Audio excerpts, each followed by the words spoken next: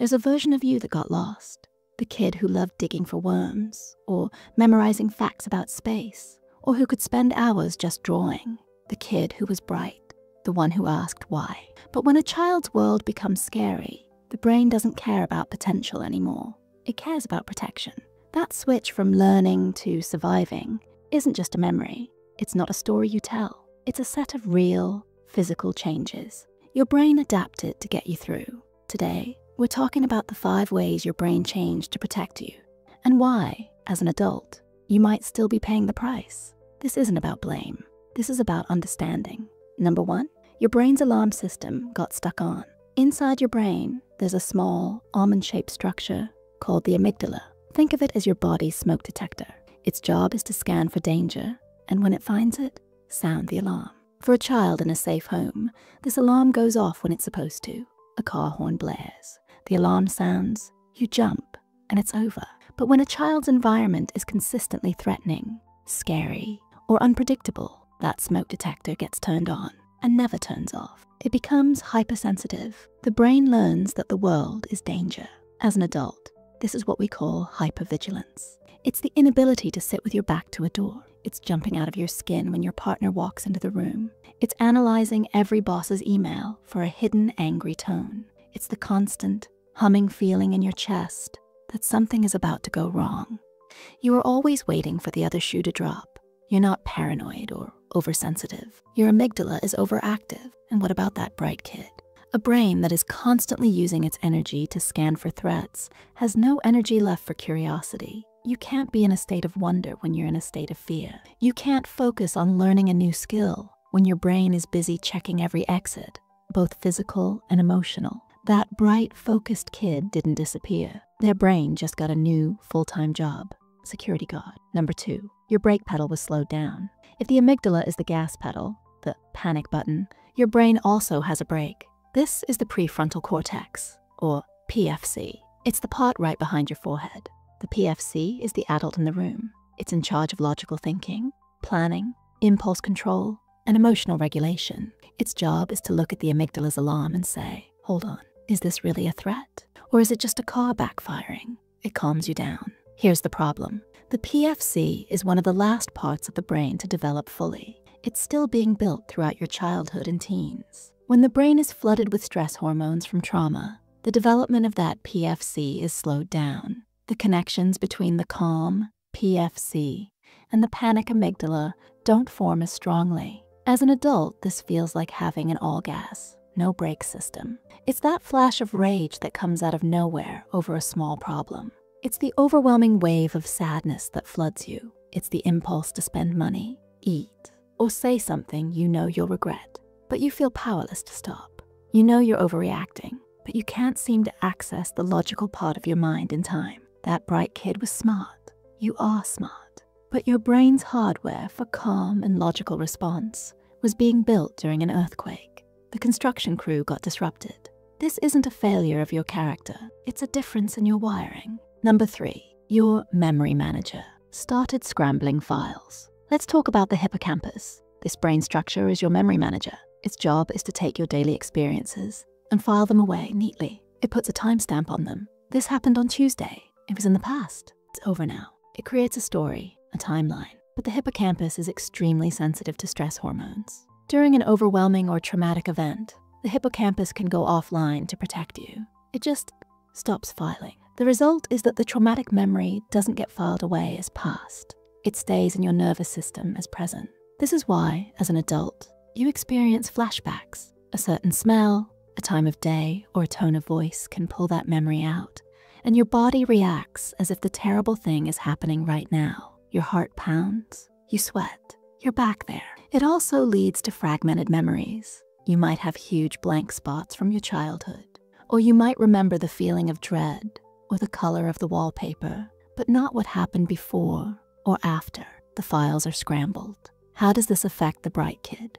The hippocampus is also one of the most important parts of the brain for learning and forming new memories. This is why you might feel stupid now. You have to read the same page in a book 5 times. You walk into a room and forget why. You struggle to learn a new process at work. Even though you know you're smart enough, you're not losing your mind. Your memory manager is overworked, damaged, and busy trying to handle a backlog of old, scary files. It has less bandwidth to save the new ones. Number 4, your sense of self learned to disconnect. When physical escape is not an option, the mind finds another way out. It's a defense mechanism called dissociation. Your brain has a network for your sense of self. This includes the insula, which helps you feel your internal body states, like your heartbeat or a growling stomach, and the default mode network, which is active when you think about me, your past, and your future. To survive unbearable feelings, whether it's fear, pain, or loneliness, the brain can learn to disconnect from these areas. It numbs the me center. As a child, this was a superpower. It allowed you to float away, to zone out, to feel like you were watching a movie of your life instead of being in it. It protected you. But as an adult, this survival skill becomes a trap. It feels like being numb. It's that, I don't feel sad, but I don't feel happy either. I feel nothing state. It's looking in the mirror and not feeling connected to the person you see. It's going through the motions of your life, work, relationships, hobbies, but feeling like an imposter, like you're just outside, looking in. It's also why you might not know what you want. When people ask, what are your passions? Or, what do you want for dinner? You genuinely don't know. To know what you want, you have to be connected to yourself. And your brain learned the connection was unsafe. That bright kid was present. They were in their body, excited and engaged. Survival taught you to check out. And now, as an adult, it's hard to check back in. Number 5, your reward system was recalibrated for chaos. We are all driven by a reward system, managed largely by the chemical dopamine. You get a little hit of it when you eat good food, laugh with a friend, or finish a project. It's what motivates you. But growing up in a high-stress, traumatic environment floods your system with a different set of chemicals, adrenaline and cortisol. Your baseline for normal is set to emergency. As an adult, this messes up your reward system in 2 major ways. First, your brain can become less sensitive to normal pleasures. A calm, peaceful day doesn't give you a dopamine hit. It feels boring, empty, even a little bit scary. So you seek out chaos.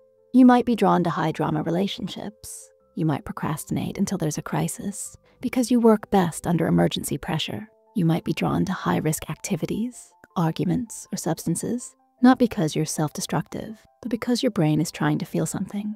Calm feels wrong. Chaos feels like home. Second, the opposite can happen.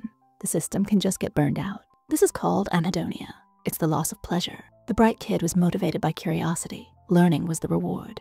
Now, that internal drive might be gone. You know you should be happy about a promotion or a sunny day, but you just feel flat. Nothing gets through. It's not that you're ungrateful. It's that your brain's hardware for reward and pleasure has been changed by a lifetime of running on stress chemicals instead. So, here you are, an adult who feels restless, disconnected, jumpy, or numb. An adult who wonders where that bright kid went. Here's the most important part of this whole video. That kid didn't go anywhere. They are still you. These 5 impacts are not your fault. They are not a life sentence. They are adaptations. Your brain did exactly what it was supposed to do to help a child get through an impossible time. It protected you.